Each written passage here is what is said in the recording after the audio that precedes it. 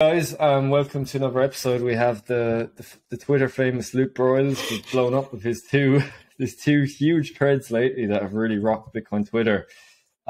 Just before we jump into them, Luke, do you want to give a quick background of just your journey into Bitcoin and how you came about to write the first thread? Yeah, thanks. That's quite the compliment you have there.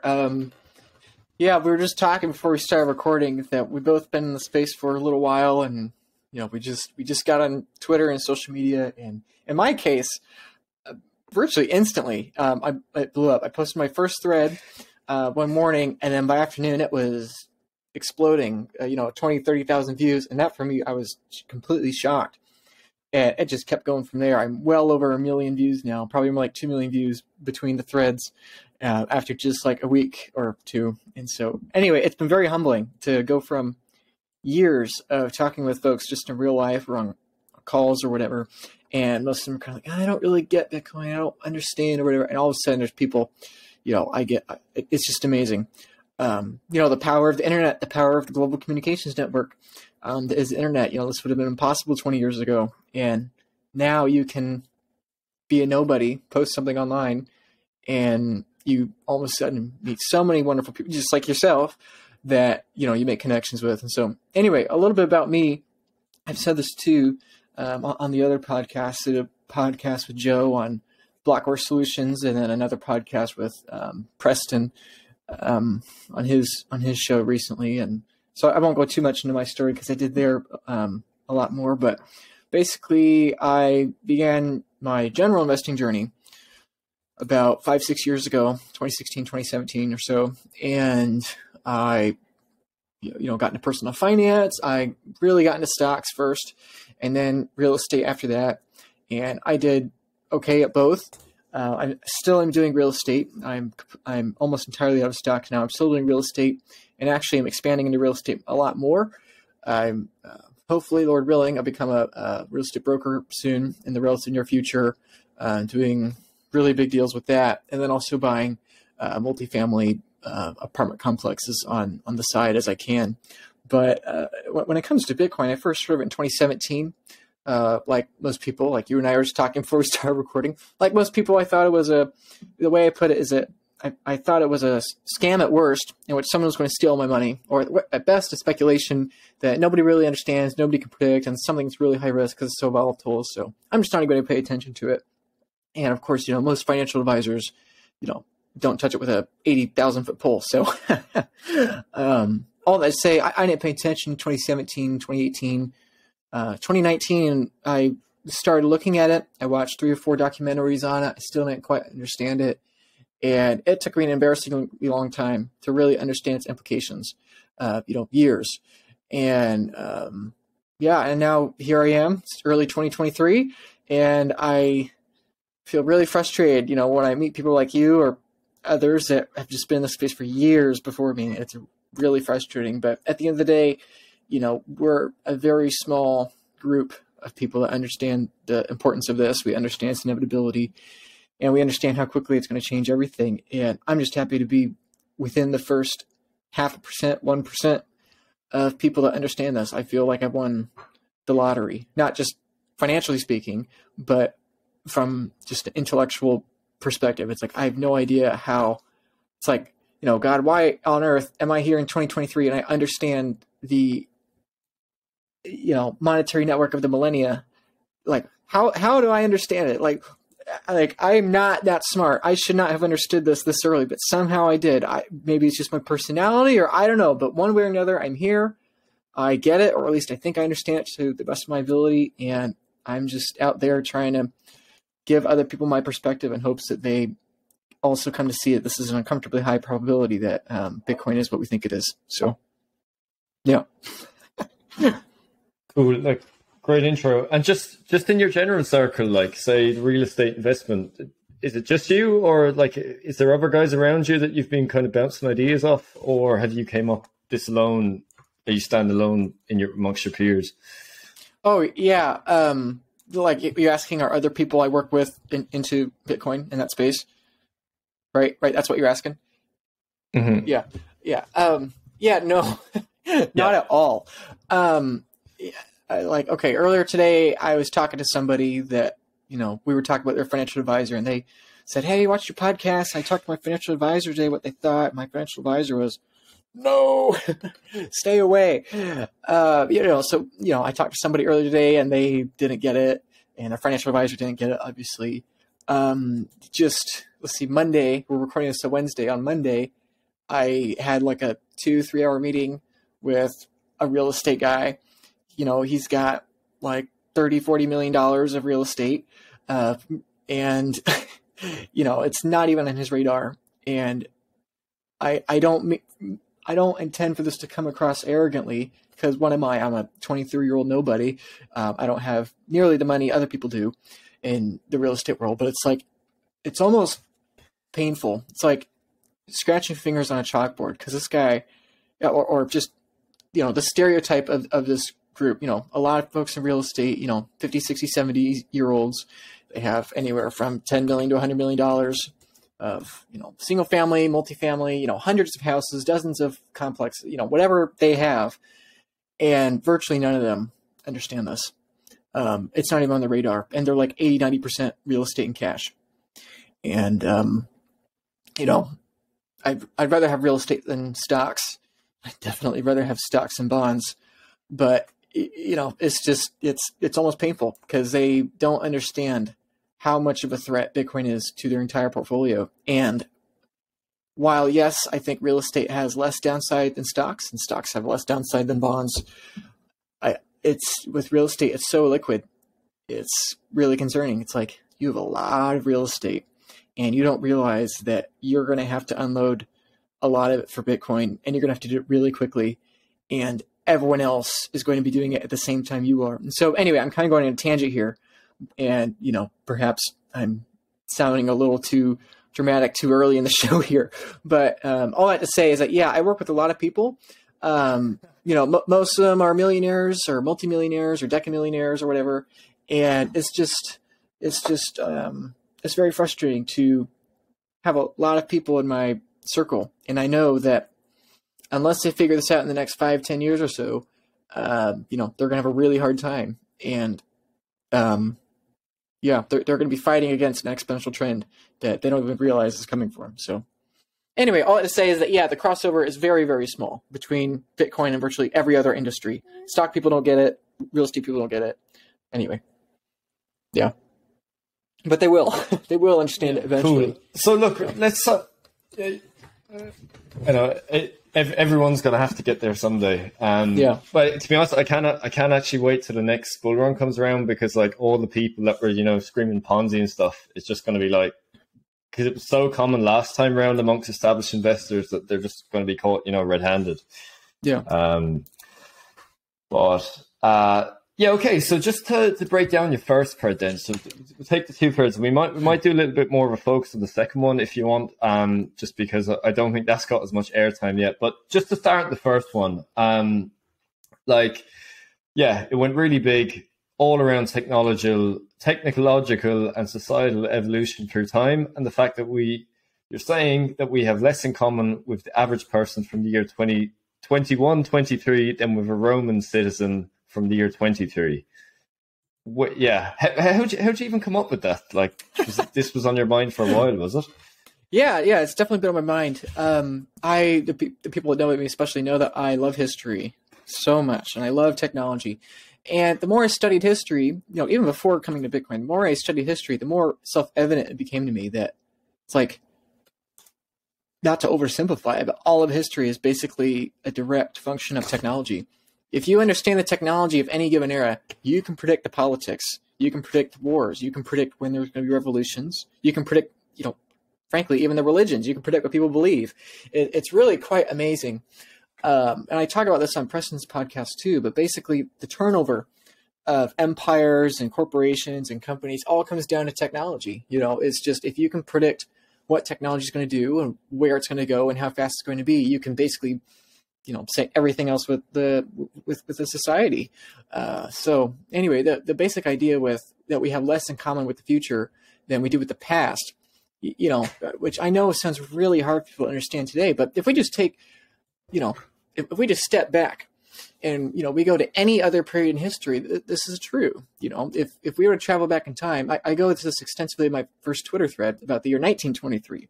If we were to go back in time to the Roaring Twenties, and you were to live there for a while, and then you go back in time to, say, the Romans or the Egyptians or the Renaissance, pick your century. To me, it becomes clear that folks from the 1920s have more in common with the people previous to them than to us today. And sure, that is more or less just an arbitrary claim. However, I genuinely believe it. And even though they had cars then, we have cars today, and they had cities today, we have cities today. The reason I think it's fundamentally true is because look at their daily lives. Most people in the 1920s, the work that they were doing was much more similar to the work of people 1,000 years before than to us today. To us today, the vast majority of people today, what do? We spend a lot of our day online. We have all sorts of banking and, pretty much every facet of our social lives, our entertainment lives, our work lives, our family lives, pretty much everything's drastically different than it was back then. Think about family life and family structure. From the 1920s to the ancient empires of thousands of years ago, children basically more or less were sources of income. If you had chimney sweepers back in the early 20th century, and even before that in the ancient empires, they were helping on the farm or going to the market or whatever. And today, that's not the case at all. It's illegal to have your children work, and so from the time you're born till the time you're older, your entire life's different. So like the whole idea of retirement, this is an entirely new concept. This didn't exist before because you just work till you died, frankly, more or less, so this whole idea of retirement, the whole idea of children not being employed when they're really, or at least not helping the family earn an income, that's an entirely new idea. And the topics I especially care about that I go extensively in detail in the thread are regarding poverty. I got a lot of comments from people trying to understand what I was talking about, that how can you say that the average person today is more prosperous than a billionaire 100 years ago? That makes no sense, whatever. And I understand why people have a hard time accepting that, but it's like, okay, tuberculosis, we didn't have any treatment for tuberculosis until, the 40s, 50s? It's like, okay, malaria until relatively recently was an extremely high percentage of global death. Childbirth was a really big killer. As technology improves, as society changes, the primary causes of death shift and evolve along with technology. Today, what are our big killers? Especially here in the West: heart disease, cancer, smoking. All these things that and I don't mean to demean these ailments and diseases, but the reality is these are diseases of the West. These are diseases of the privileged.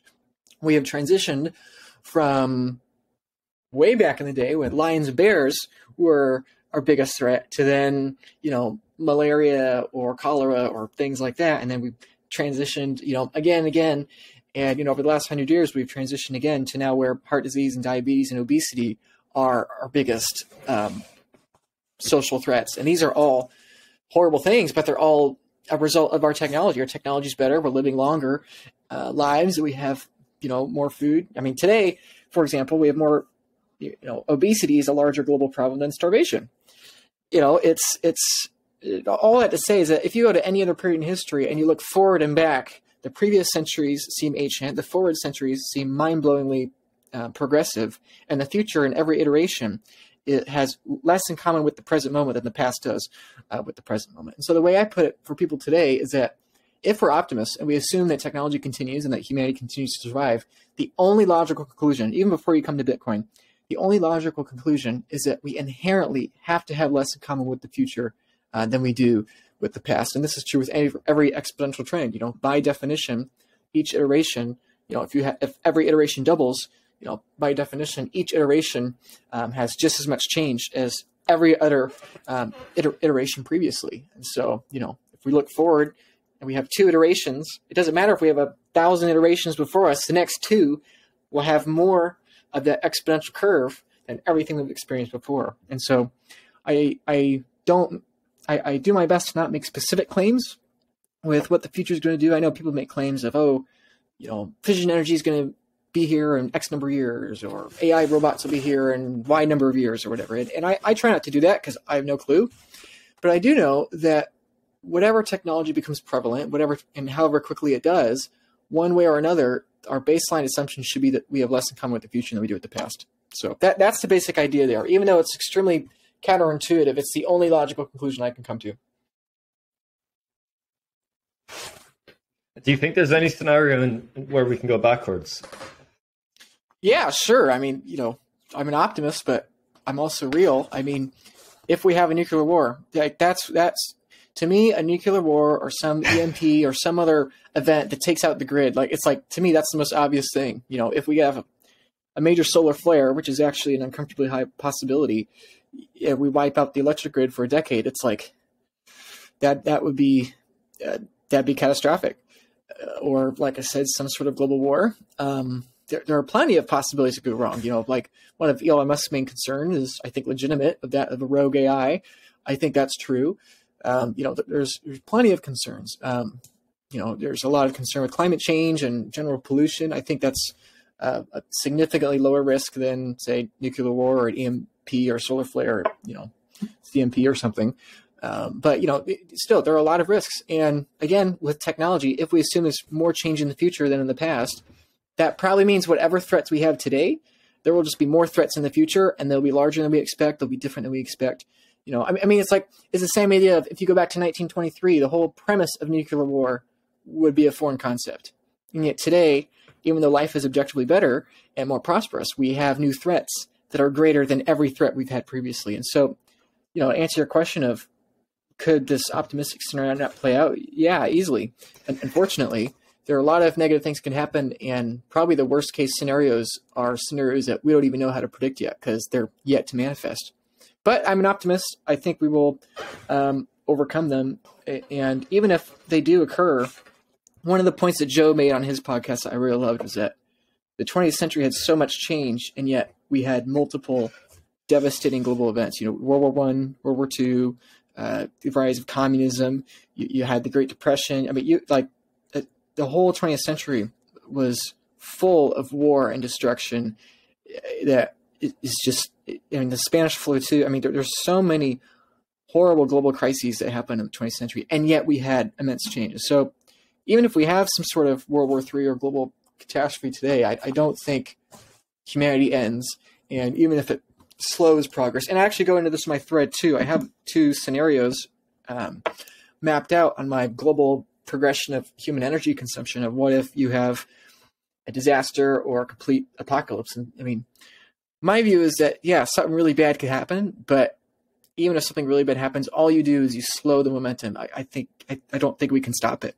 As long as humanity continues in this current age, I don't think we're going to stop.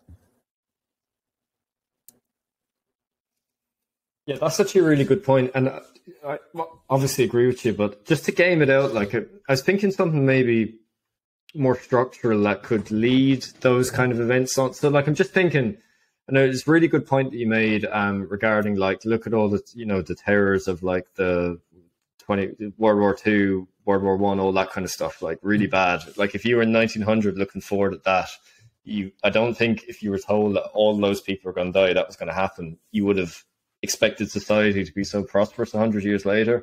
So it's a good point.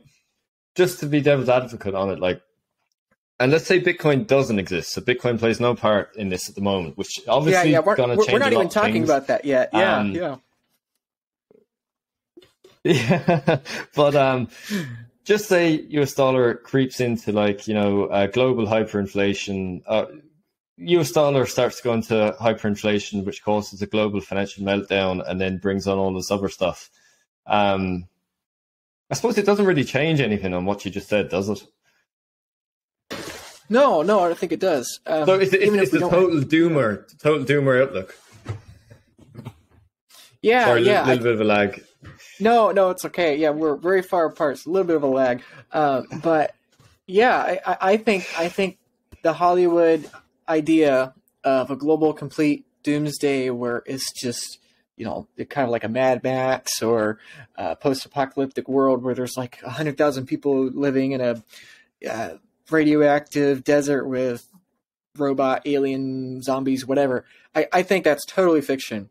It is, especially the nuclear war concept. I think people dramatically have an incorrect view of what a nuclear war would look like. I think people overestimate the destruction of nuclear war by like a factor of 10. And that's not to say it wouldn't be horrible. It would be absolutely horrible, far worse than World War II. But it's like, it would be really hard to kill 80, 90% of humanity. It's like, even if we had some horrible thing, it's like the idea of the human population going below 1 or 2 billion again, it's like, I have no idea how that could happen. Like, I can't think of anything. And like I said earlier, perhaps in the future we have an even worse series of potential catastrophes ahead of us. But I mean, it just seems that even in the worst case scenarios we can imagine today, if you look at the data and you look at the studies I have, it just seems tremendously difficult to kill that many people, because we're living organisms like everything else on Earth, and we adapt, we fight, we have technology to help us adapt and fight. And even if you oppress us and force us down with massive resistance, the idea of completely crushing us just seems extraordinarily difficult. And I used to be a lot more pessimistic on this than I am now. I used to think that there are so many ways the world could completely end and humanity's wiped off the face of the earth. But to me, the more I look at it, the less likely it seems. Yeah. So just as like one of the main tenets of your first spread is the idea of like deflation forever, as kind of like what perfect money does to everything else. Do you want to just break that down? It's quite interesting. Yeah. So going off the assumption we've established that the future, we have less in common with the future than the past, and that even if we have some sort of horrible event, humanity is going to continue, and eventually, technology will just continue to progress. The basic reality here is that you realize, okay, technology for thousands of years, all it has done is force prices down continuously. I'm sitting in a house right now with heat and light and everything else, and the amount of prosperity one can purchase with a given amount of labor and a given amount of effort has continued to become more and more affordable forever. A Roman objectively is more prosperous than an Egyptian, and a Roman was less prosperous than, say, one of the ancient Chinese civilizations after Rome, and someone of that era was less prosperous than one of the European empires of the discovery of the New World, and everyone of that era, continuously, everyone of the future world is more prosperous than the previous world. And the way to define that is deflation. The brute force physical cost it takes to acquire wealth and prosperity is continuing to go down forever. Take our, cellular devices here. What is this? Well, this is like a 1,000 tools in one. Last night I downloaded a new app of, something that would have probably cost me $50 if I bought it in a store. And I download it for free instantly in a matter of minutes. This is deflation. Your smartphone is deflation, because it is the cost of getting things done just continues to go down as technology progresses. And Jeff Booth puts it really well. I'm going to not get the quote right, I think, but he says that things trend towards information and information trends to free. So basically the idea being that we can replace things and products with digital versions of that. And, the digital nature of technology and Moore's law and everything has information trend towards free as we have more and more computing power. And so what does deflation forever going forward mean? Well, it means that, again, if we're optimists and we assume humanity is going to survive and we assume technology is just going to continue and that there's no limit to how much technology could do, more or less, at least on human terms, then the only logical conclusion is that the real cost of a house, the real cost of food, the real cost of tools will only continue to become cheaper and cheaper and more prosperous. And to me, that's a completely self-evident truth. It's what we've experienced for thousands of years. And to me, that seems obvious that into the future, as technology gets better, everything will just get cheaper, which is deflation. And interestingly, so obviously the current trend, so while that's true as a whole, you're going to have a lot of people push back on that with talking about housing, real estate, all that kind of stuff. excluding Bitcoin, do you think this would come down over time if Bitcoin wasn't there, or would that just keep serving as your quote unquote, your money, or your perfect money, as you allude to in the thread? Yeah, well, it depends on your frame of reference. I'm talking in real terms here. In real terms, house prices have done nothing but go down. If you look from the frame of political currency units, you see the opposite. You see house prices going up. My grandmother just sold her house for 10 times what she bought it for. It's like the house is the same. In fact, the house is probably in worse condition today than it was then. And why is it 10 times more expensive when technology's gotten 10 times better, say, or 3 times better? Well, it's because if you denominate said house in terms of political currency units and, fixed income debt instruments, there's an endless amount of those. And so you just have an exponentially increasing supply of those that you're denominating that house in. Well, of course it's obvious that the price of the house in those terms is going to go up continuously. Now, if you price that house in terms of oil, barrels of oil, maybe the price would be very different. If you price that house in terms of bars of gold, then that's different. If you priced it in terms of wages and number of hours of labor it would take to buy the house, it's definitely going to be different. So it's all about your frame of reference. Looking forward, will the price of X increase? It's like, well, what's the money or the asset you're using to price that within? So it's all about frame of reference, and that's why people have such that's what it's all about.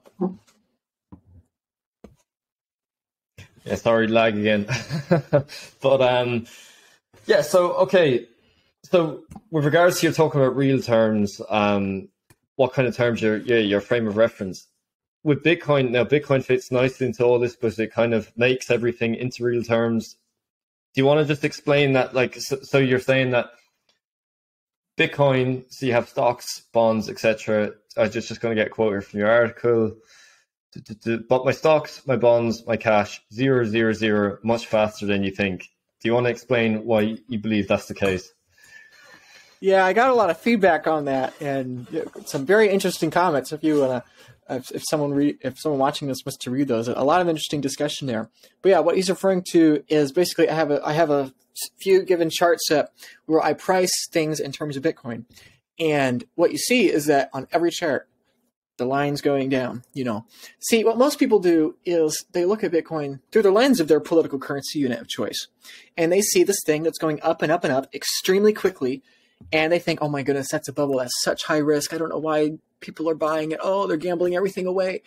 And to their credit, it makes sense because in their mindset that they've had for their entire lives and their parents' lives and their grandparents' lives, and for thousands of years, going back and back and back, the way you price everything in the world is in your given political currency unit of your era. You view, that I don't have any cash in me, but you view a dollar bill as your measure of value, as your standard value. Going back again to the house, you price that house in terms of US dollars, and you think the value of that house is going up because you're pricing it in terms of those dollars. Well, what Bitcoin exposes is that it is the first immutable, fixed, closed monetary network in the history of humanity. And so what it exposes is the paradox in that assumption. Again, the house is not going up in price by a factor of 10, its real brute force physical cost is going down. It's that the conversion rate, the exchange rate into USD political currency units is going up because the United States dollar is a more open system. Its supply is more easily expanded than, say, the total inventory of the housing market. And so what Bitcoin exposes is it exposes the lack of, frankly, logic in that worldview. And it says, no, there's a fixed system here, a fixed number of monetary units in this energy network. And because it's fixed and everything else is not fixed, the only logical conclusion here, and this is what Hal Finney predicted back in 2009, and I go into that in my second thread, it's just why he was a genius, and how for the last 14 years he's only been proven correct, is that because this is a closed network and we're pricing all these open networks in terms of it, their exchange rates have to continue down forever. I've given the example on Preston and Joe's podcast about comparing oxygen versus the Mona Lisa, and I think it's worthy saying here too. It doesn't matter how valuable the oxygen is to your life and your survival.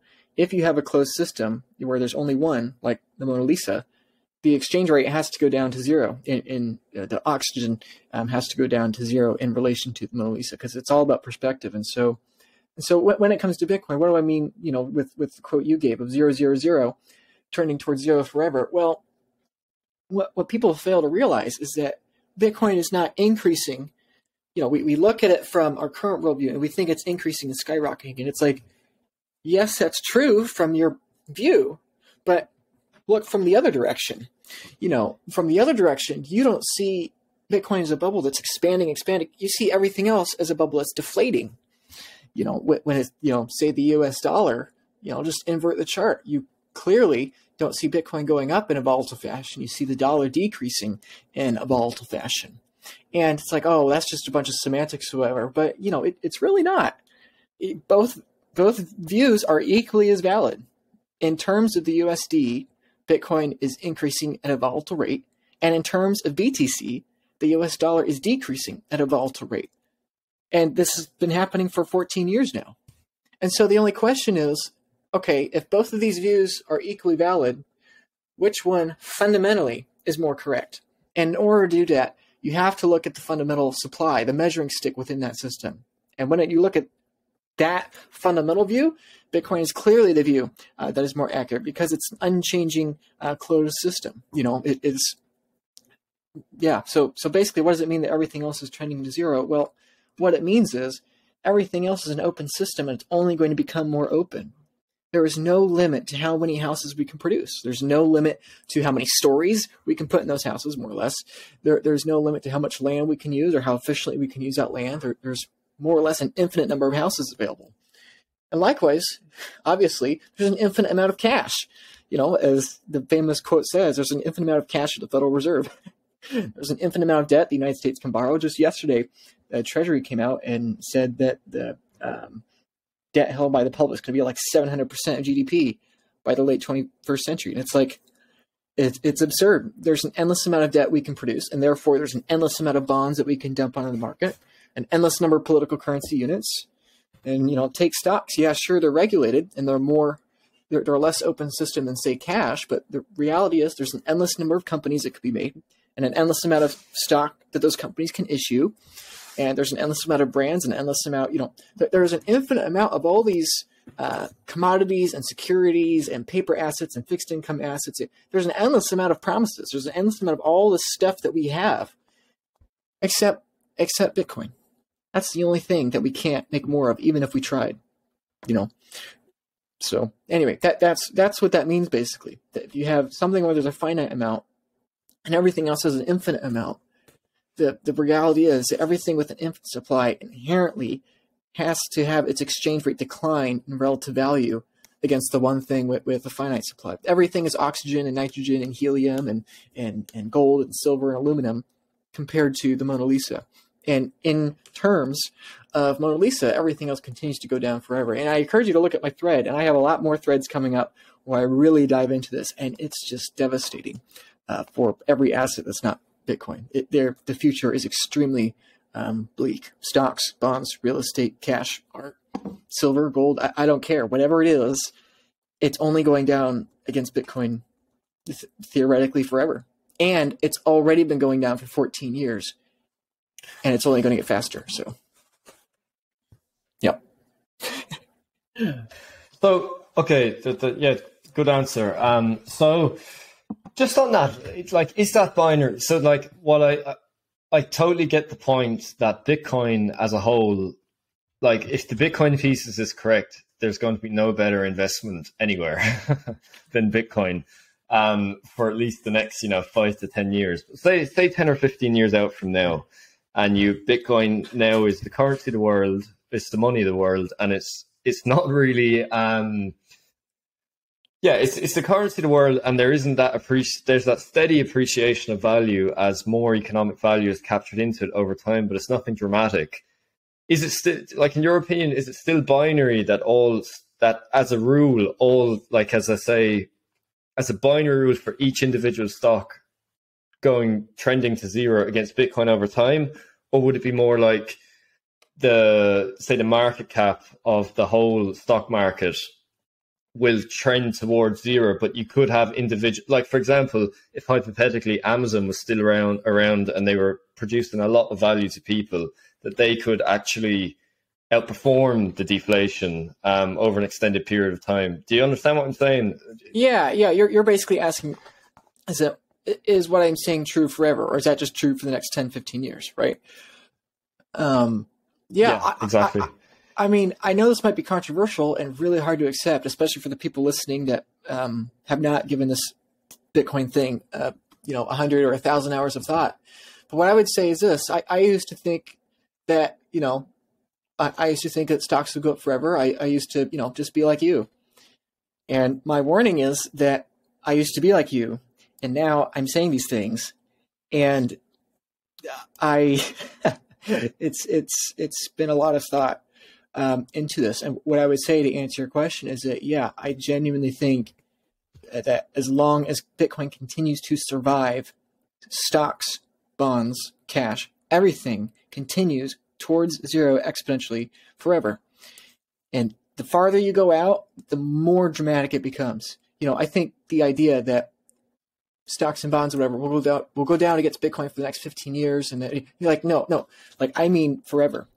Most people, when they make a prediction like, oh, you should buy gold or silver, it's going to do really well, you should buy real estate, they're thinking in a time horizon of 10, 15, 20 years.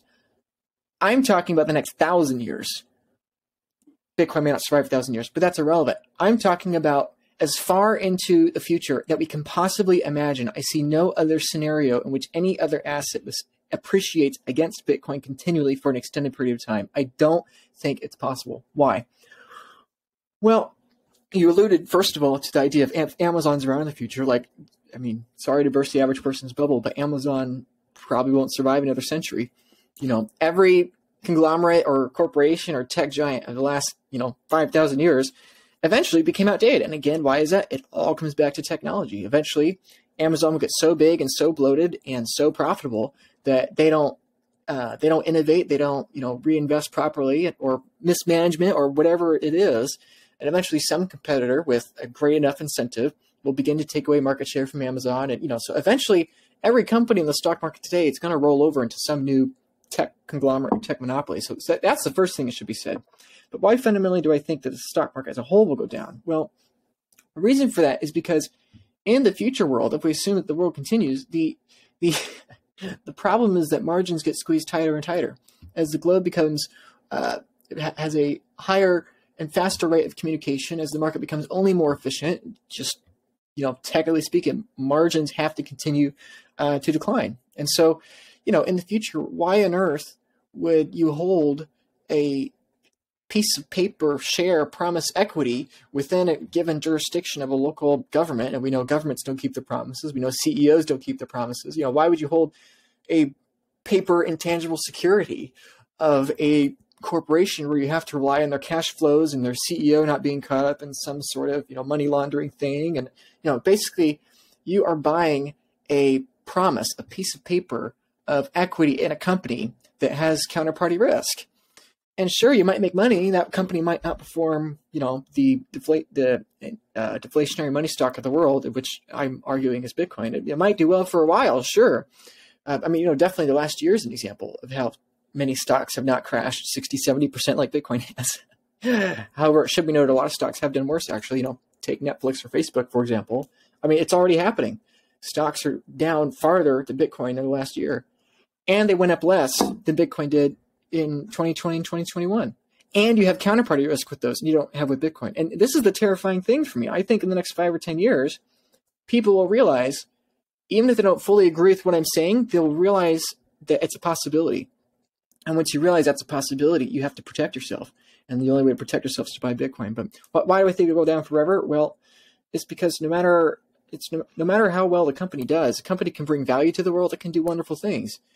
But as the world gets better and more demand goes into that global monetary stock, and the risk of that monetary stock continues to decrease forever, and the inherent risk in owning a stock stays flat, and I would argue goes up as technology comes faster, there is a greater and greater financial incentive to just own that money, and less financial incentive to speculate and gamble in the stock market.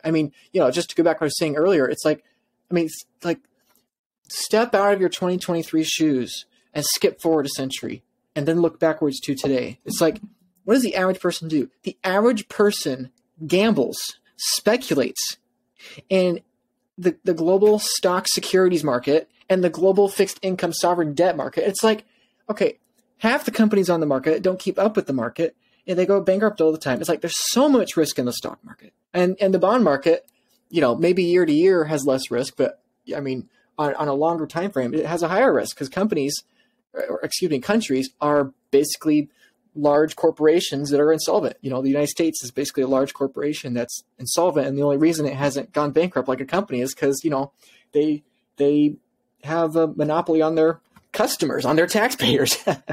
And so it's like, again, go to the future and look backwards in time. It's like, what does the average person do today to save purchasing power for their retirement? They gamble in these equity security markets, and they gamble in these sovereign debt markets of countries they know to be insolvent. Everyone jokes that they're insolvent. And it's like, we put all of our purchasing power, all of our labor, and our capital gains into these things and diversify them in all these open systems and hope that the aggregate slow demise of these systems is slower than the aggregate slow demise of the political currency unit that we measure that diversified portfolio in. It's complete madness. It's completely insane, and like I was explaining to someone recently, it's like being a horse breeder trying to breed the perfect horse. It's like, that's what you do when you have a diversified portfolio. If we have this percentage of bonds and this percentage of stocks and this percentage of commodities and cash and whatever, it's so much work. You have to pay somebody 2% every year to manage the darn thing, and then you have to time when you get in and time when you get out, and it's like, it's so much work, it's so much effort, and it's so complicated, and all you're trying to do is make the perfect money. If we follow this equation of diversification, then we can get a perfect conglomerate that basically acts as money that continues to hold and hopefully increase its purchasing power as a function of time. And what is Bitcoin? Well, Bitcoin is that. It is what that diversified portfolio is trying to do, but except better, infinitely better, because it's a closed system and because it absorbs productivity gains and because it doesn't have the openness of that system when there's an increasing supply. Bitcoin does exactly what a diversified portfolio is going to be. And so the funny thing is, today people ask me all the time, how should I put Bitcoin in my diversified portfolio and blah, blah, blah. And it's like, it's good. They're curious, but it's so frustrating because it's like, you fail to realize Bitcoin is not a given percentage of an allocation in your portfolio so that you can, make your best compound, blah, blah, blah, blah, blah. It's like, no. Bitcoin is what makes that entire idea irrelevant. It's like saying, how do I, this locomotive thing's cool. How do I put a steam engine in my horse? It's like, people ask that question and they're genuinely curious, but they don't realize how nonsensical it is. It's like, no, this isn't something you incorporate into your worldview. This is a completely different worldview, and they inherently only one can survive. Maybe we're wrong about Bitcoin. Maybe it dies and the world continues as it has for thousands of years. But if you assume there's any probability that Bitcoin survives, you are inherently assuming a probability that your entire understanding of diversification and portfolio between all these open systems inherently has to go away. Again, to use the metaphor of the locomotive, it's like, to think the locomotive has any chance of success and survival and economic need in the future, you have to assume that the horse population per capita is going to collapse and that it's just not sustainable. And in the same way, I'm afraid people are starting to realize that. All their models are breaking. Nothing makes any sense. There's more and more speculation. There's more and more financialization of every part of the economy, and people feel that, things don't make sense and they can't put their finger on it. And as I started out saying, everything comes down to technology. We have a new technology that makes this, all of our models and all of our understanding, all of our thousands of years of breeding horses, it's like, it makes it completely irrelevant. And people don't realize that yet. And anyway, I'm kind of going on here, but that's the basic distinction I would make, that, learn about Bitcoin. I'd encourage you to think of it first and foremost, not as a financial product you put in your current portfolio, but as a piece of technology. And once you realize this piece of technology does what it's designed to do successfully, then it becomes self-evident what to do. So.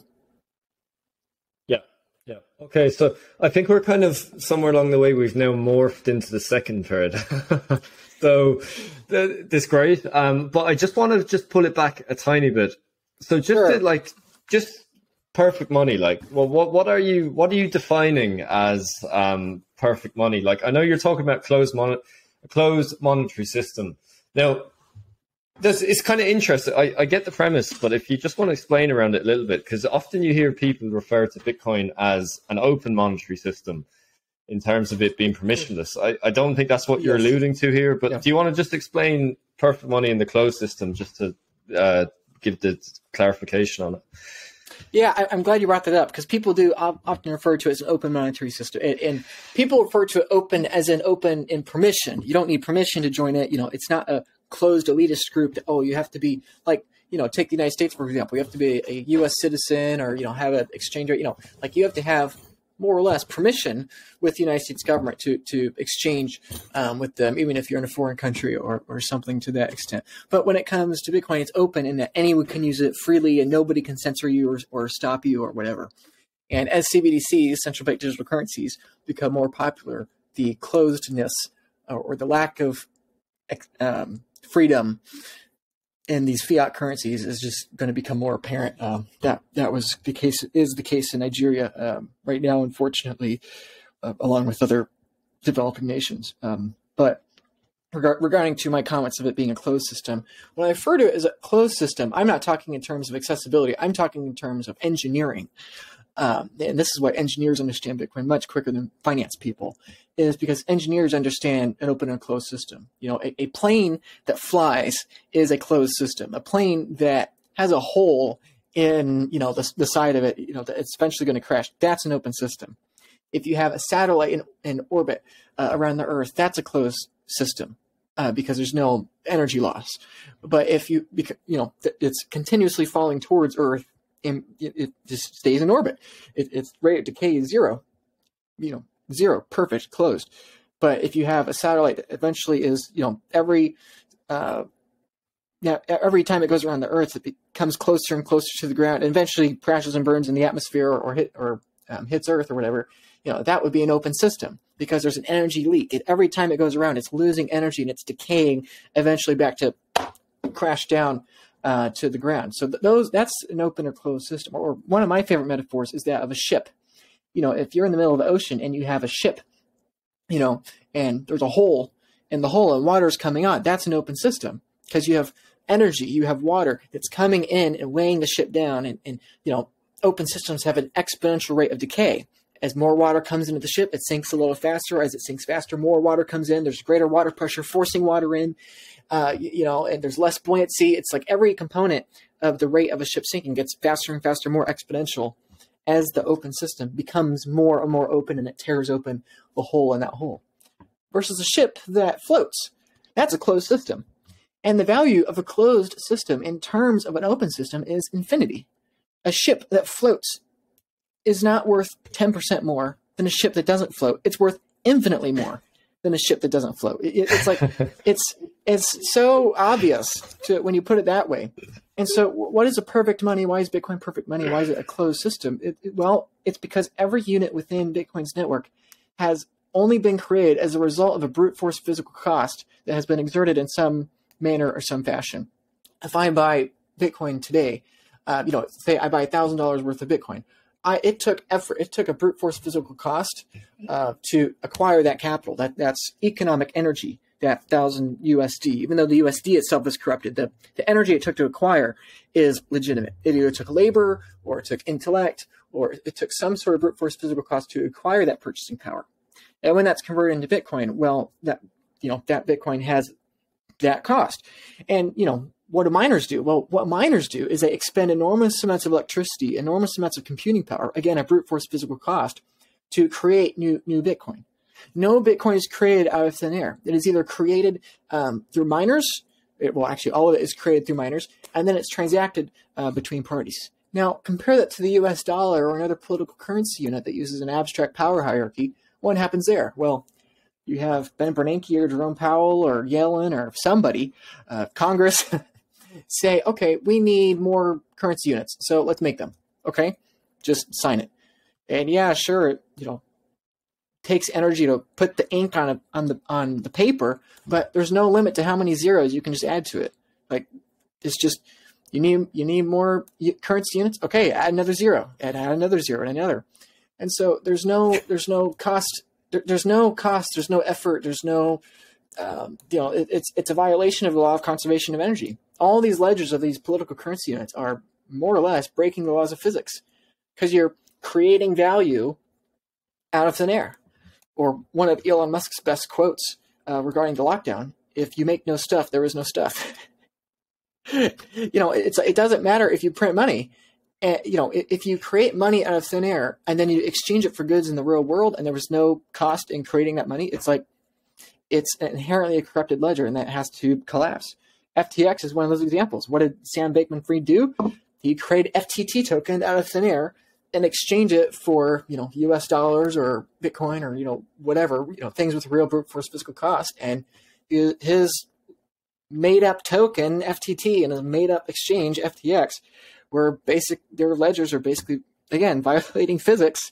And it was a matter of time, again, using the satellite metaphor, it was a matter of time until the market corrected and it crashed back to Earth, at an exponential rate. The FTT token declined a little bit, and then boom, it was over.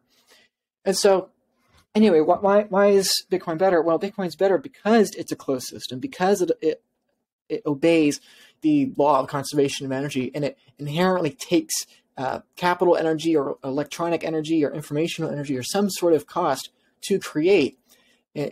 Every unit of Bitcoin in existence is perfectly legitimate. It's perfectly verifiably scarce, and it's immutable in nature. Nobody can change it. So why is it perfect money? It's like, well, because as strange as it sounds, it obeys physics.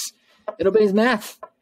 And we've never had a currency system that has done that before. Gold has been the closest thing. With gold, it takes a brute force physical cost to mine it out of the ground or to create it. You can't just manifest gold. But the problem with gold is that there's an infinite amount of it. We can mine more gold. Uganda just had, I think it was 30 million tons of ore of gold discovered last year, I believe it was last year. And there's gold in space. There's gold in the oceans. There's, and as technology gets better, the amount, the exertion of energy will be the same, but the cost and the expense of the energy as a percent of global energy production will become smaller and smaller, and so therefore you will only be able to produce more gold. So why is Bitcoin perfect money? Well, it's a closed system, number one, in the fact that it takes energy to produce, and number two, that there's only a fixed number. You can't make more. Just because technology gets better and better and the cost of electricity goes down continuously forever, the rate of supply of the number of Bitcoins in existence do not increase along with that, versus gold, versus houses and everything else. The number of houses, the number of bars of gold have to increase as energy continues to increase in abundance. And Bitcoin is an algorithm that fights that resists that. And that's what Henry Ford and Tesla and other folks, again, engineers, understood. Engineers of 100 years ago, 120 years ago, understood Bitcoin, and finance experts and bankers today don't understand it. It's just anyway. I'll say that's what I mean by a closed system. It's fundamentally a piece of code, an algorithm, so to speak, that is just math. It's just math, and it's not made up. Yeah. Okay, I totally understand. Yeah, no, I don't have a background in physics, so that's a great clarification. But so what you're saying there with regards, say, the USD versus Bitcoin, so to use your satellite spinning towards the Earth, the open system example, do you think then, how soon do you think this is going to happen? Look, I know might be how long's a piece of string, who knows, but that satellite is hurtling now. I assume, in your opinion, well, obviously based on the threads, do you think next, say Bitcoin goes on a mad bull run next cycle and hops up to 200K or something like that, is that then the Schelling point where there's no return? Do you think the US dollar just bleeds away after that at an exponential? Like, is it just like, as you say, the bang, the clap, and then everyone that doesn't have Bitcoins left without a chair? Is that what you think? Yeah, what I'm about to say is going to be really offensive to people, especially, again, for those that are new to Bitcoin and don't understand it yet. But please hear me out. And if you disagree, put it in the comments why I'm wrong, please. And somebody will debate you, or I don't know, you can just, be angry at me or whatever. But what I would say is this. Even if Bitcoin didn't exist, we all know the dollar's going to zero. I get told all the time, stop buying Bitcoin, just buy real estate. And I ask why. And they say, because real estate only goes up. It's what I've been saying this whole time. It's like, no, the real estate's not going up. You're not really saying real estate goes up forever. You're saying the price or the exchange rate of real estate goes down. The USD conversion rate goes down forever. That's what you're really saying. Oh, just buy and hold stocks forever. You'll retire just fine. It's like, no, you're not saying this. That's not what you're really saying. That's what you think you're saying, but it's not what you're saying. So we all know, because we believe that stocks go up forever, and because we believe that real estate goes up forever, and they're solid long-term investments. It's like, no, we're not really saying that these things go up in value forever, because we know technology makes them more affordable as a function of time. What we're really saying is that we know the exchange rate in terms of US dollar is continuing to go in the direction it's been going forever. And so we all inherently know that the dollar is going to continue to decline in real purchasing power as a function of time. We already know this. It's just what I'm saying is that it's going to happen faster than you think. That's what I'm saying. And the reason I'm saying that is because this is fundamentally every currency. What is it? It's an energy network. And it's an energy network with an open system. There's a hole in the whole of this ship. And every energy network has to decline at an exponential rate. Like I said, a ship does not sink in a linear path. A satellite does not crash down to orbit in a linear path. FTX, and again, an open system of economic energy within the FTT tokens, the open system on the FTX platform, it declined in exponential fashion. It went down and down and down faster and down faster. And then for like 3 days, it was like everyone was talking about it online because it was like going out really fast. And then boom, instantly went to zero. So what's my guess for the US dollar? Well, I think even before we talk about Bitcoin, before we talk about timeline, we have to say that one way or another, the dollar is going to continue to decline in value. And our base case expectation should be it should decline at an exponential rate. Now, since we are talking about Bitcoin, since we are putting it on a timeline here, what do I think? Well, I think it's going to be significantly sooner than people expect, because people are looking at the decline in the value of the US dollar today, and they're thinking in linear terms, because that's what human brains are best at thinking. And we fail to realize the exponential nature of this. And my fear is that we are much farther along than people realize. Basically, for most people don't know this, and it's just terrifying to think about. But when the world was freaking about ventilators and viruses and all the controversy with the lockdown in March of 2020, what did the Federal Reserve do? The Federal Reserve reserve requirements for all depository institutions in the United States to 0%. Not 1%, not 10%, 0%. Now, what the heck does that mean?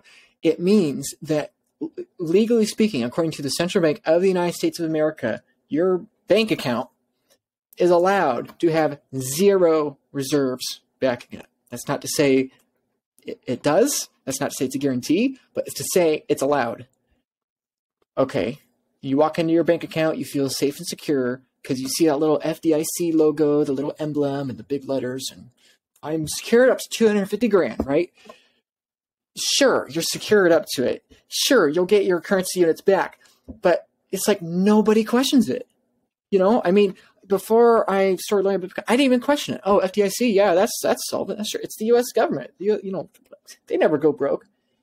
Well, besides the 2 central banks before the Federal Reserve, besides the 2 times that they made gold illegal and confiscated all the gold, and besides the 2 hyperinflationary events we had in the United States, besides those, they never go broke. The United States never goes broke.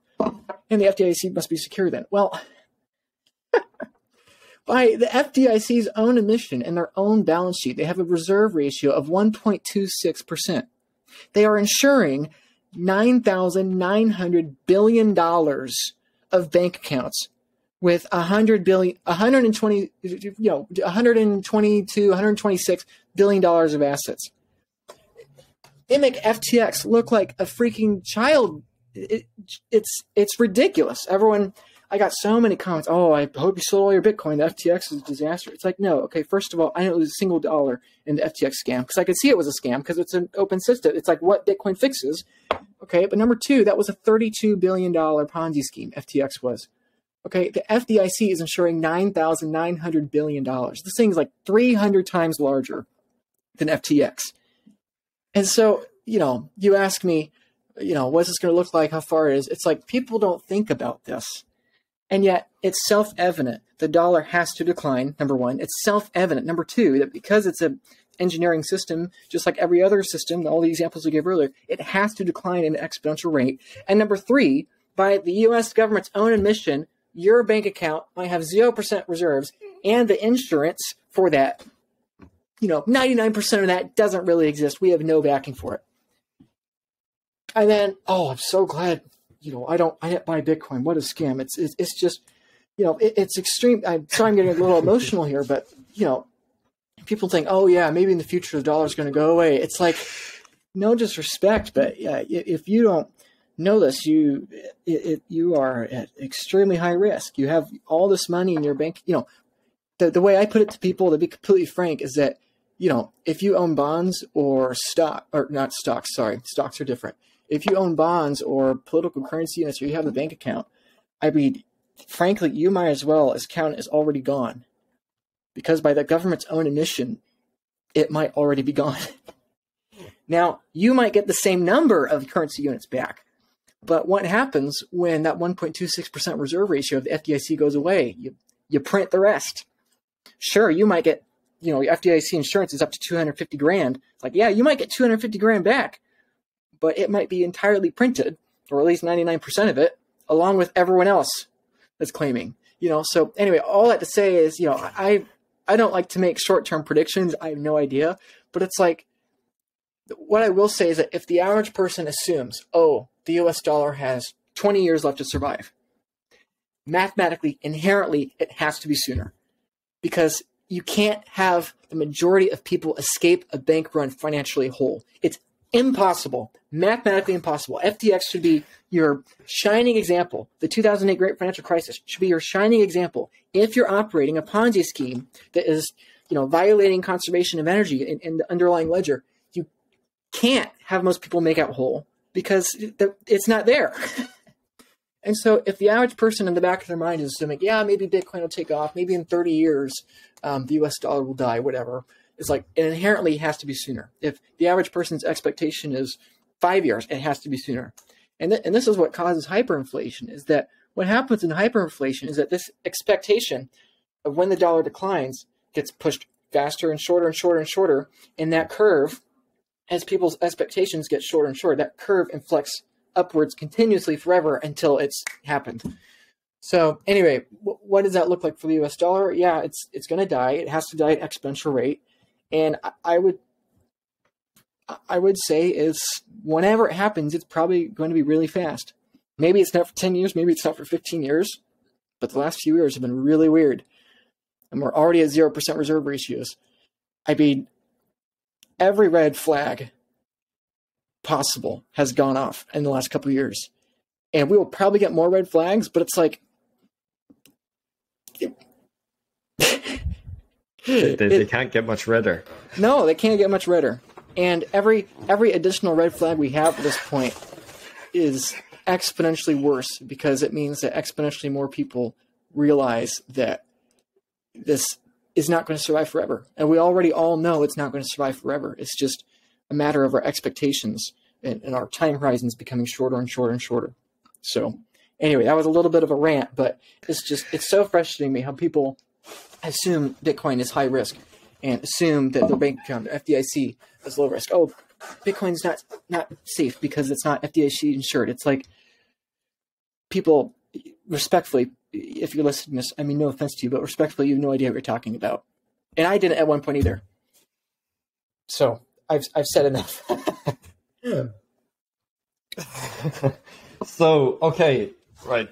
Let's just so the second thread, and we've touched on tons of points within it already, which is fine. But it's based around your Bitcoin allocation from an investment point of view. So you're making the point a 1% Bitcoin allocation is all you need. And just to narrow down, just that we can go into that in a second, but you've made the point that what the average entity, so commercial entity, will own in the future for Bitcoin in today's dollar terms, based on the distributions today, is $14.81 worth of Bitcoin in today's terms. Do you want to just, it sounds a bit insane. Do you just want to, riff on that? Let me run through that real quick for the people that haven't read the thread. However, not to toot my own horn, but I really encourage you to read it because the math is, frankly, it's devastating. It's really optimistic if you're within Bitcoin. If you're not within Bitcoin, it's devastating. And here's why. Hal Finney in 2009 predicted that Bitcoin would eventually become the world's monetary stock, or at least has a high chance of doing so. And, if it were to do that, the global wealth in terms of Bitcoin would continue to climb forever. Well, the first chart I put in my thread is that exact chart. He predicted that the first week of Bitcoin's existence back in 2009, Bitcoin would not cross $1 until 2011. So 2 whole years before Bitcoin crossed $1, Hal Finney predicted this would happen. Okay, the last 14 years, Bitcoin has done nothing but do that. Continually, in a volatile fashion, the global wealth in terms of Bitcoin is declining. Okay, what does that mean? Bitcoin is eating everything else. It is eating monetization and every other asset. Granted, right now, it's very small, but it's been doing it for over a decade and a half now, basically. And so in my thread, I say, okay, what if this continues to be right? What if the trend continues? And Bitcoin eventually becomes the global monetary stock of the human race and eats monetary premium and everything. Okay, what if that happens? And we distribute this monetary stock in all the entities of the human race. And by entities, I mean humans. Okay, in my calculation, I put in 5.36 billion adults because that's roughly what there are today. Maybe there's 5.5 billion, maybe there's 5 billion, depending on your definition, but there's roughly 5 billion adults. I put in 5.36 billion. Okay, then you have countries. Okay, you have the balance sheets of nation states, and then you have corporations. So I believe in my sum total, I have like 5.4 billion, 5.5 billion entities that I say, okay, if we add up humans, companies, countries, 5.5 billion or so. Because, there's millions of companies and tens of thousands of large companies and 1,000 mega corporations. But, okay, we put all this together, and let's apply a typical Pareto distribution to it. So current wealth distribution. Okay, again, I got a lot of flack for it because, you're too optimistic. You're making assumptions that don't make sense. It's like, no, I'm not. Current wealth distribution with the current trend of Bitcoin eating monetary stock. Do the math. I did in my thread. Go look at it. Go read it, please. And just like you said, the average distribution is today $14 worth of Bitcoin. It's completely nuts. Like, I'm too late to Bitcoin. I'll never own a whole Bitcoin. It's like, there's only 21 million of them. Like, by definition, there can only be 21 entities that own one Bitcoin. It's like, you in the future will not own a full Bitcoin, most likely. Today you actually have the chance to, but in the future you won't. In fact, you probably won't even know anyone that owns a whole Bitcoin, like statistically speaking. And statistically speaking, you may not even know anyone that owns a tenth of a Bitcoin because there's only 210 million people who can own a tenth of a Bitcoin. You do the math, you look at my thread and you see quickly that, when you do this out, that the vast, I'm at a loss for words, frankly. It's so, the main point of the thread being that we are so late in terms of our timeline. We're already 14 years into this exponential trend.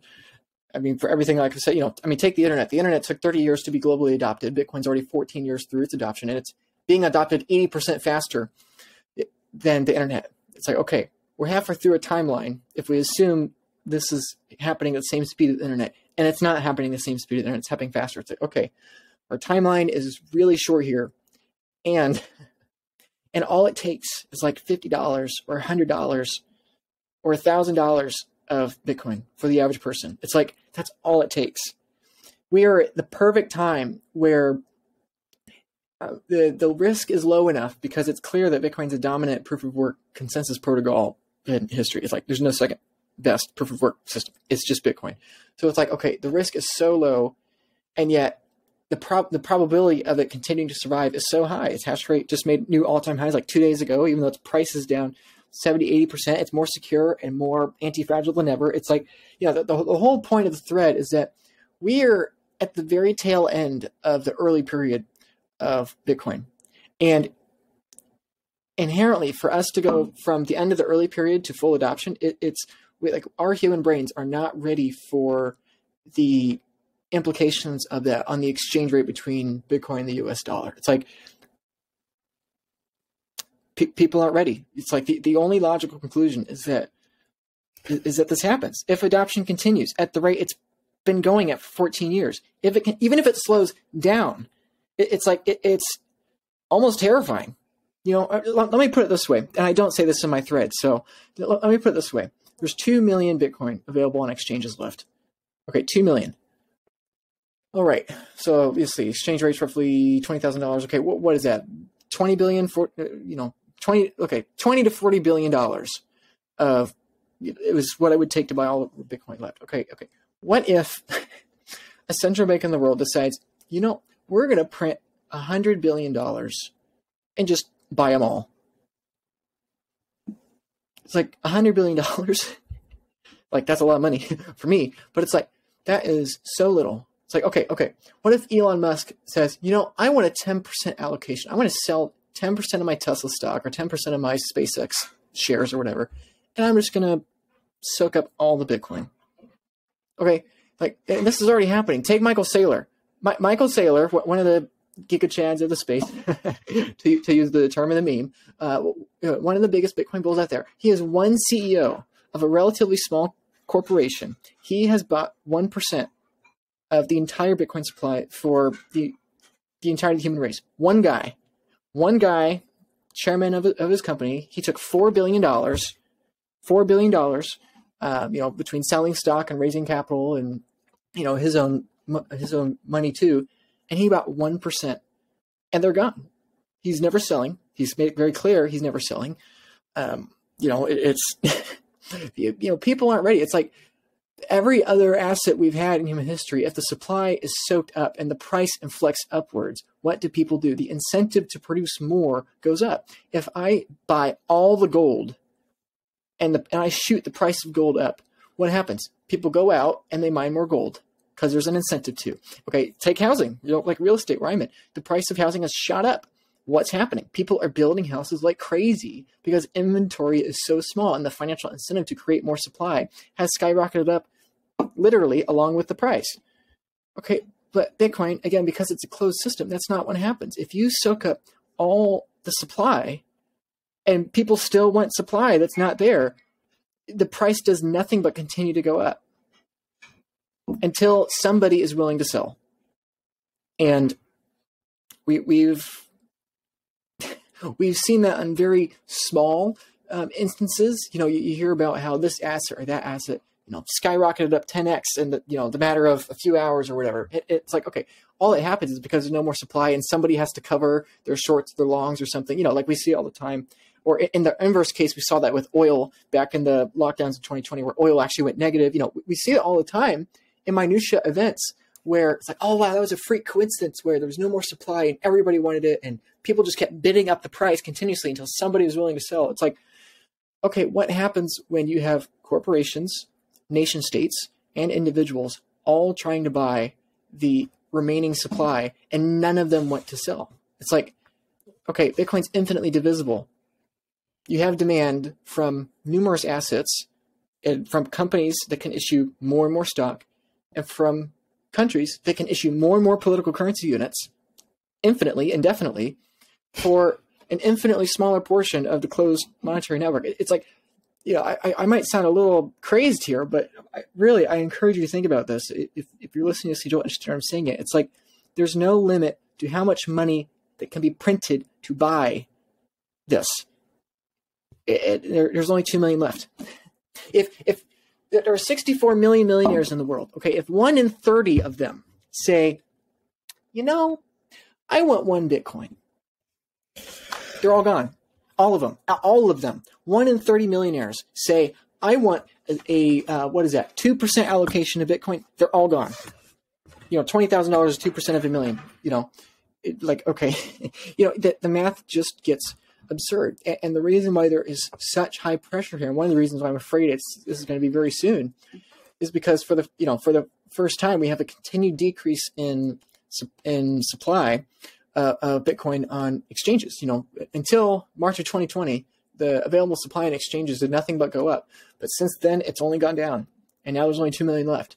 And so it's almost terrifying to me. What if the next 3 years or next 5 years continues this trend, and the number of available Bitcoins on the market continue to go down at the current rate? I mean, what's happening is that the total stock of Bitcoin left is being sucked out while liquidity increases on the network. That's a recipe for disaster if you're not in Bitcoin. You'll be on a sinking ship that's declining exponentially, while the ship that is floating has an exponential number of people flocking to it. And eventually it's never too late to get on a ship that's not sinking, but that whole game theory here is just disastrous for every asset that's not Bitcoin. I'm going on a little bit of a tangent again, but it's just the point of my thread is people don't understand how quickly this could happen, because a technology curve is already fast enough. And when you add on top of that extreme financial stakes and the ability of the former system and the dying system to create exponential number of units within that system to fund the transition into the new system, it's like this is going to be the fastest paradigm shift in human history, and it's almost certain. Bitcoin's already the most secure computer network in the world. It's like for you to assume this is not going to happen is for you to assume that the most secure computer network on the face of the planet is going to die. It's like literally before that happens, we would have somebody hack the nuclear codes and have a nuclear war. It's like, anyway, the risk is so high and the probability is so uncomfortably high. So, no, sorry. Yeah, no, that's good. It's very interesting. So, yeah, so just on that then, and I totally agree with what you're saying with regarding the printing of the infinite currency units into finite amount. Like what I think most people, like if the price of gold was going up a lot, and this is what I don't think a lot of, people understand that, well, obviously a lot do, but a lot also don't. Like if the price of gold was to skyrocket, you'd have tons and tons of gold miners out there immediately, just like mining tons more gold and getting on the market, which drives it the other way. Whereas Bitcoin, like that just can't happen. Bitcoin miners obviously aren't mining more Bitcoin. They're mining into a fixed amount of Bitcoin. So you're in this very weird situation now where you have these two monetary systems, and then you have fiat currency, which is, if the thesis is correct, is on the way out.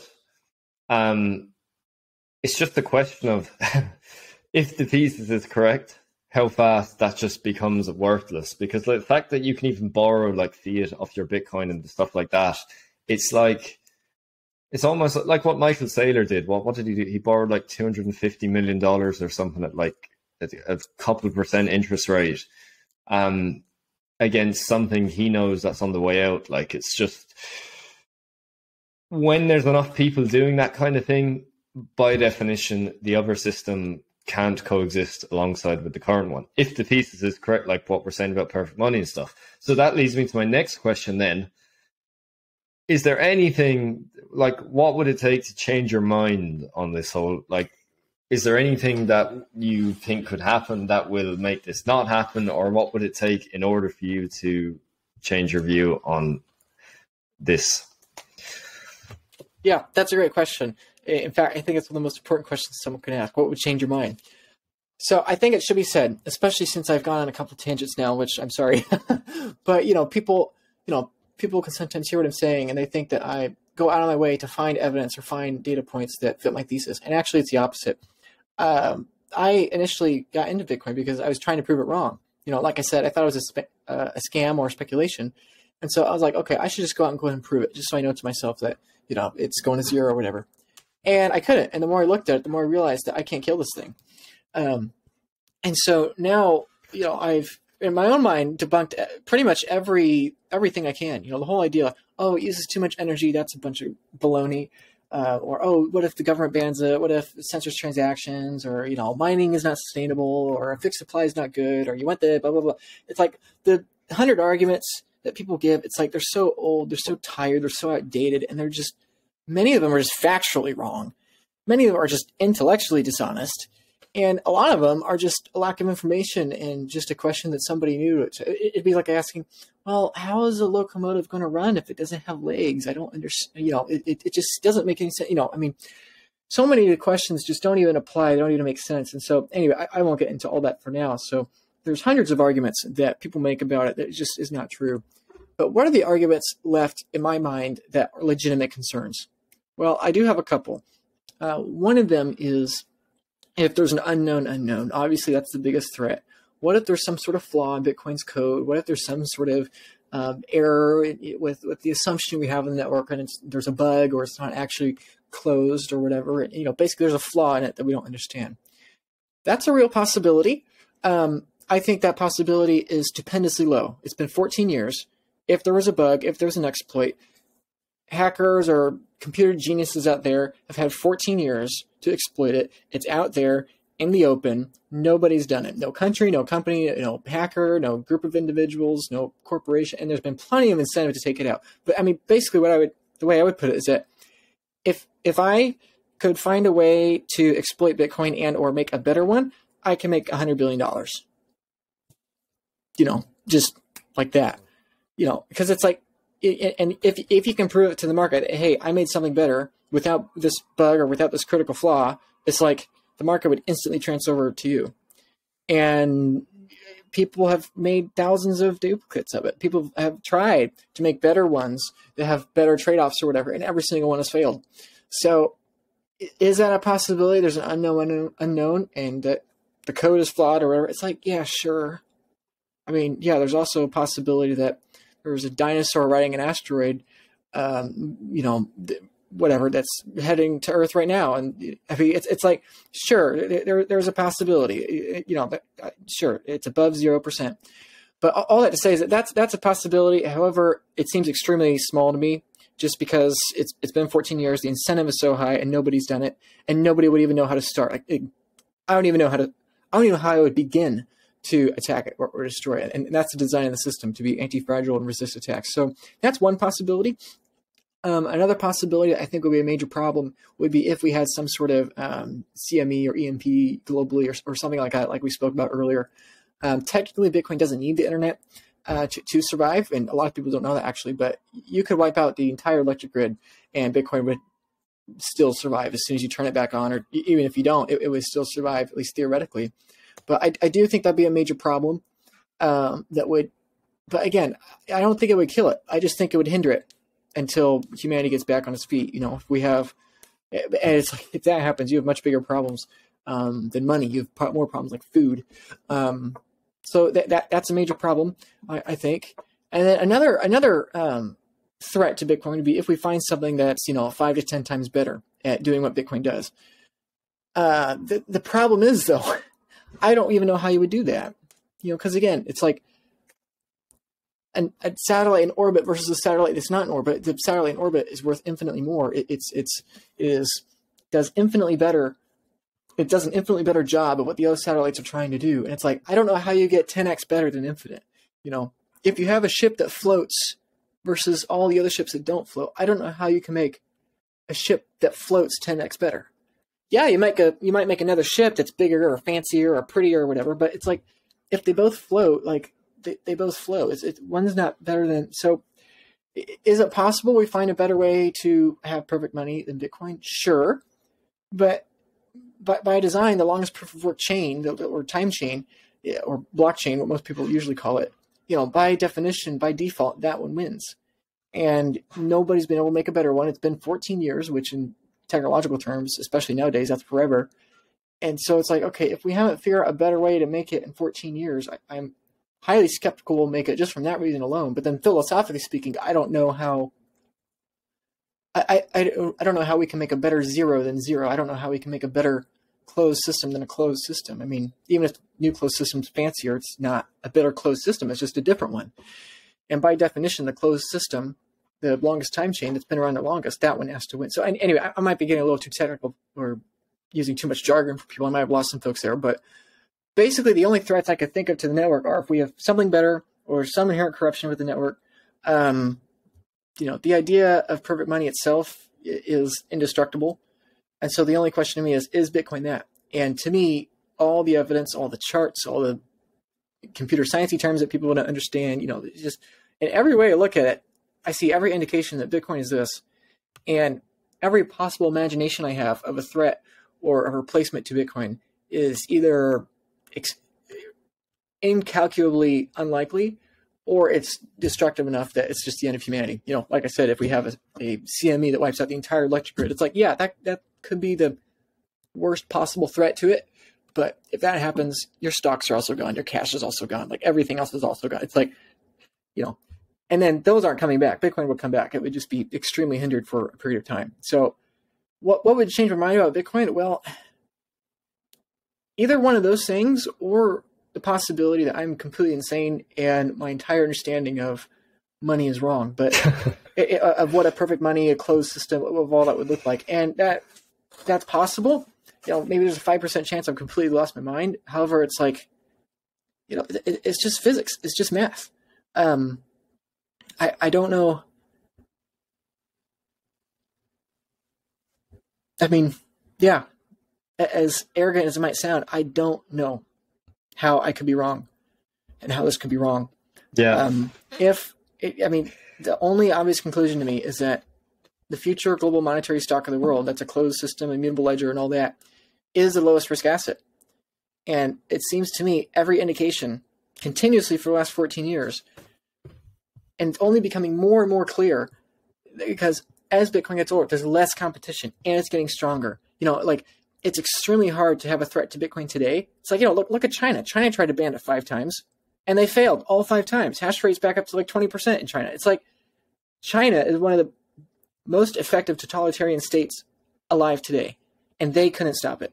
And Bitcoin's at like 0.1% adoption. It's like whatever odds Bitcoin has of dying or collapsing today, those odds will collapse by tenfold in the next 5 years, and then they'll collapse again. It's like I know this might sound strange to people, but the longer Bitcoin survives, its potential upside only increases and its risk decreases.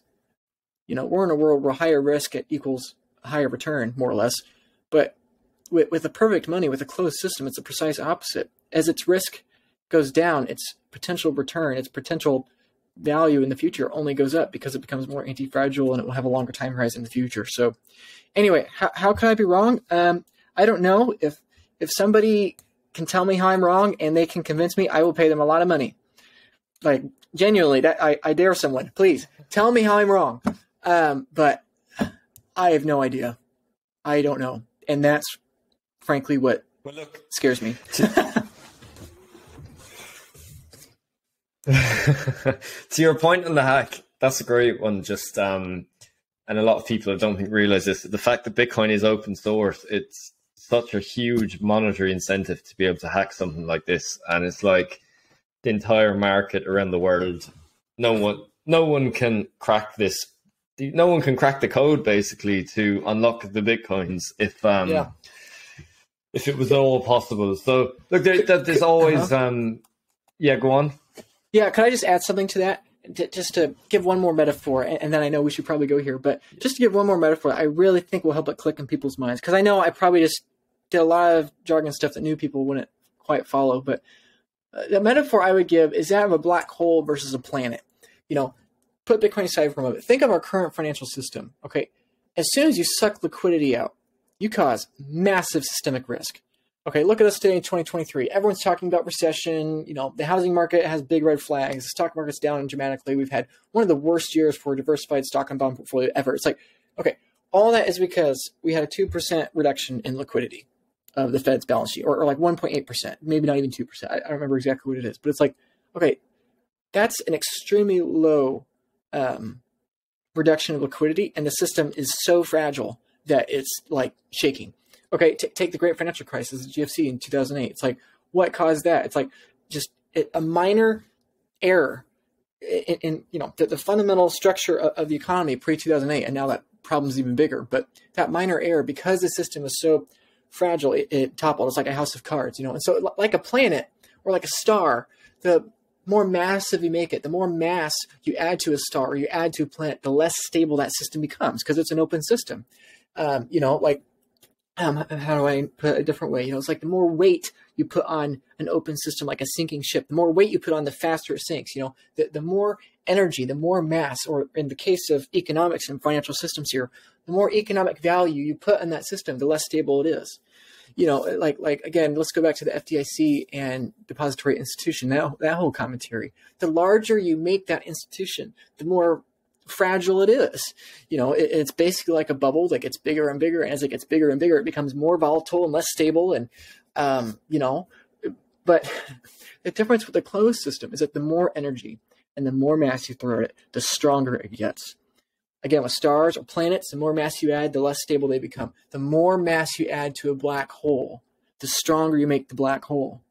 And that's what people don't understand. They live on these planets or orbiting bodies, and they look at this little black hole that Bitcoin is, and they're like, what is this thing? I don't understand it. It doesn't make any sense to me, blah, blah, blah. It's probably going away. It's so small, like it's not possibly a threat. And my view is that, that's a fundamental misunderstanding of what's really happening here with energy transfer. Yeah, sure, there's more energy in your planet than in this little black hole right now. But all the mass that's coming to your planet only makes your planet less unstable. It makes your star less stable and a supernova more likely.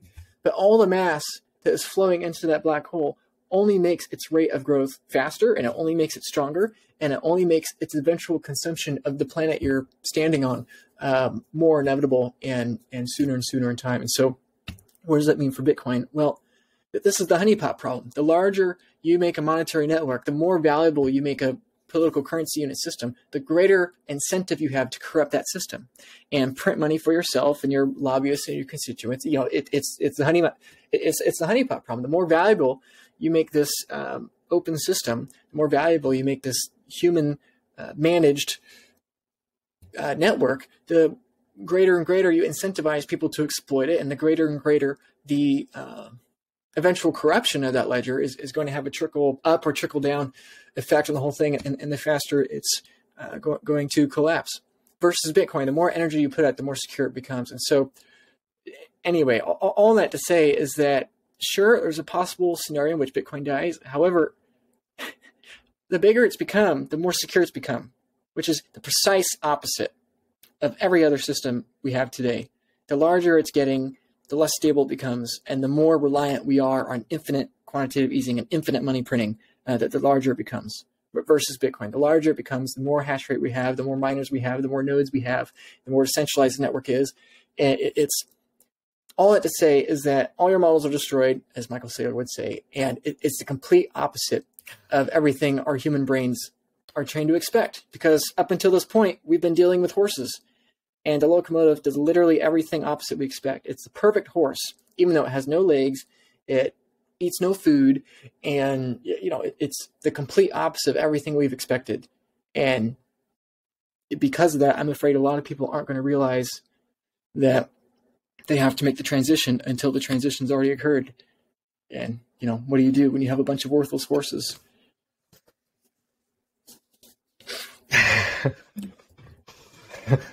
It's really good.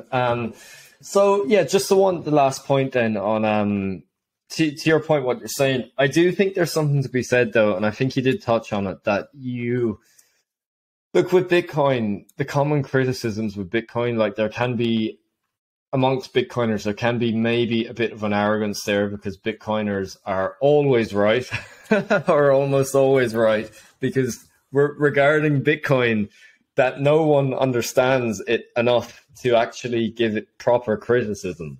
So there may be some scenario out there that there may, like, when maybe 5-10 years from now, you have people at ultra high Bitcoin level understanding who have identified some flaws. This is very unlikely because it probably would have been done by now, but maybe there's something like that to be done. Like, just for example, economics, if you ever hear like those Bitcoin economic debates where you hear like someone like Seyfedine Ammous debating some Keynesian economist, they're always so bad, and they're not even worth listening to, because the Keynesian economist clearly doesn't understand basic things around Bitcoin.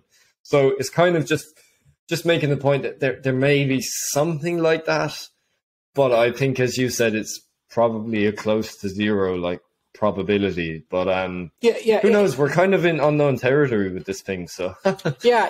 And again, to really emphasize this point for people listening, it's like, I'm not arrogant enough to say I know this thing in and out enough. Like, there's a zero. It's like, yes, there's risk, but okay. We know. What do we know? We there might be risk we don't know about, but what do we know? We know that the risk is very low. We know that. It's survived 14 years with no oversight, no management, and a very high financial incentive to destroy, with every incentive from the Chinese Communist Party to destroy, every incentive from the U.S. government to destroy. Nobody's been able to kill it. The Taliban's tried to censor it. It's like nobody has succeeded, and this thing is tiny. And we know as it gets bigger, it becomes more secure. Just for technical reasons we can't get into now. It's like we know that Bitcoin has a very high chance of success. Okay, what else do we know? We know that the US dollar has to die, that the peso has to die, that the yen has to. We know they have to die. It's like, it's so funny, it's like people look at Bitcoin, oh, it might die, it might die, it might die. It's like, yeah, sure, maybe there's a 10% chance it dies. Shoot, give it a 90% chance Bitcoin dies. There's a 99% chance that the US dollar is going to die, or 99.5% chance. It's like, by the Fed's own admission, by the US Treasury's own admission, by everyone knows we have to make more money, we have to borrow more debt, we know that we can't cover our interest payments with our tax, but it's like, we know it's a Ponzi, we know it's dying. It's like, if there's a 1% chance that the US dollar survives another 500 years, it's like, all Bitcoin has to do is be better. It doesn't have to be perfect, it just has to be better for you to justify an allocation to it. And so I guess that's the best way to end it here, is that, yeah, sure, there's unknowns and there's new things and there's things we don't know, but I would argue there's a very high chance Bitcoin could survive 1,000 years, and an even higher chance it could survive the next 100 years, and even a higher chance it's going to survive the next 10 years. And, when it's the precise opposite for the US dollar, I think there's a high chance, so anyway, all that to say is that when it comes to risk, I'm afraid people are perceiving risk the entirely wrong way, and they view Bitcoin as a get-rich-quick, low time preference option. And my warning to people is that I'm a very low-risk person, generally speaking, and I buy Bitcoin not because I'm trying to increase the risk. I buy Bitcoin to decrease my risk. I buy Bitcoin so I can get out of the FDIC and out of the depository institution and out of the U.S. Treasury. I'm trying to decrease my risk by buying Bitcoin. And most people think it's the opposite. And I'm afraid once people realize that this is the case, that's when we get a major crisis, frankly. What happens, again, let's go back to the millionaire example. What happens when 1 in 30 millionaires say, I think I've been wrong about this Bitcoin thing. I think it's a risk-off an opportunity, and I want to allocate 2% just so I can protect myself, just so I can protect. Okay, that 2% from that very small group of people, that's all the Bitcoins. Okay, what if they do that, and then the U.S. government realize, well, shoot, this thing is an important power projection tool for, the Space Force or the Pentagon. We got to print $100 billion right now and buy all the, well, sir, there's none left. It's like, what do you mean there's none left? I mean, it's horrible game. It's devastating game theory here that Bitcoin is lower risk than the current system. And the only logical conclusion is to de-risk and get some allocation to the new system. But in doing that, you increase the risk in the old system, decrease the risk in the new system, and you have a greater incentive. It's like, the way I put it is that Bitcoin is basically an insurance policy on a house that's already burning down. And every time you buy that insurance policy, you're pouring more gasoline onto the house. And, oh, by the way, the insurance policy is undervalued by a factor of 100. It's like, it's the most obvious thing that I can think of, just with the way that the world's unfolding right now. And I'm terrified that in the next 5 years or so, people are going to start to wake up and they're going to realize, I'm not sure about Bitcoin, but I need 1% just in case the house might burn down in the future. And then as soon as they buy the insurance policy, they realize, wait, I just poured gasoline on the house. Oh, wait, it is on fire. Oh, wait, it's almost burnt. It's just, anyway, it's it's never too late to get into the new monetary system of humanity. That's the beauty of Bitcoin. It's going to bring so much prosperity for people. It's going to be a wonderful thing. I believe that's my next thread, actually, that Bitcoin's going to save hundreds of millions of lives. And it's just amazing the potential prosperity Bitcoin can bring for humanity. But the unfortunate reality is that the old system, by definition, has to die. Just like every technological paradigm before us today, that new system inherently destroys the old system. Internet destroys radio. Printing press destroys, the tablet. The light bulb destroys the candle. And it's like in the same way, Bitcoin destroys banking. It destroys fiat political currency units. It destroys a diversified investment portfolio and open monetary system. It's like Bitcoin destroys so much. It's a huge threat. It's undervalued dramatically. And even if Bitcoin has a 1% chance of survivability, it should be trading much higher than it is today. And I'm terrified that it's more like 90%, not 1%. So, yeah. 100%. There we go. Brilliant. That was really great, Luke. So, are you going to start like a Substack or a Medium or something as well as your Twitter? Like, I'd be interested to read the long form. Oh my goodness, I've gotten so many requests over the last 2 weeks. It's been so fast, and everyone, yes, I would love to start all these things, but I just started Twitter. There are articles I want to write. I want to get on Substack. I want to get on other platforms. What's the one called? Nostr or what's it called? Nostr? Nostr, yeah. Nostr. Okay. Yeah. Everyone wants me on Nostr. Yeah. I mean, it's been enough with the threads and the podcast. One thing at a time. But yes, I want to do all of these things, and I'm going to bring as much value as I can. So yeah, please follow me. Please show support. I'm not making any money from this. I mean, eventually maybe I will, but just show support. Yeah, Luke, I'm just going to say, like, yeah, no, sorry. I think you're going to be leaving your existing job soon, like whether you realize it or not yet, and you're just going to be working in this full time. Well, I mean, we're in Bitcoin,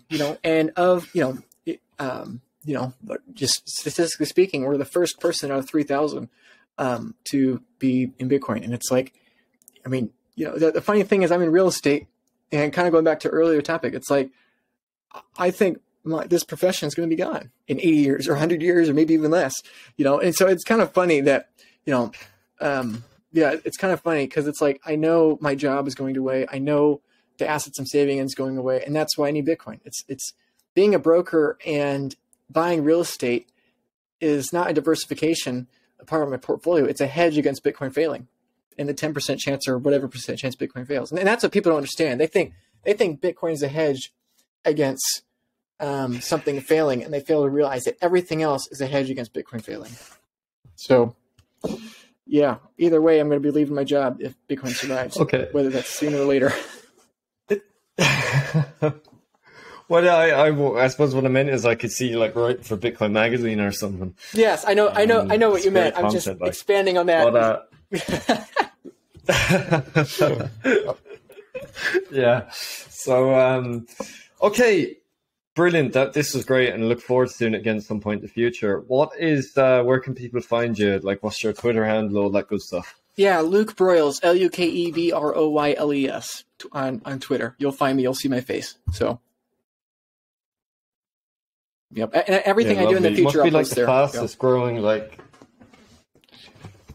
Yeah. You must have like the fastest, definitely on Bitcoin Twitter account ever. Because when we first messaged and we booked this podcast, it was like, I think you had around like 2,000 followers, and then I looked back like a couple of days ago, and it was like you're now nearly like 6K or something. So it's crazy. 6,000. But people love what you have to say. It's great.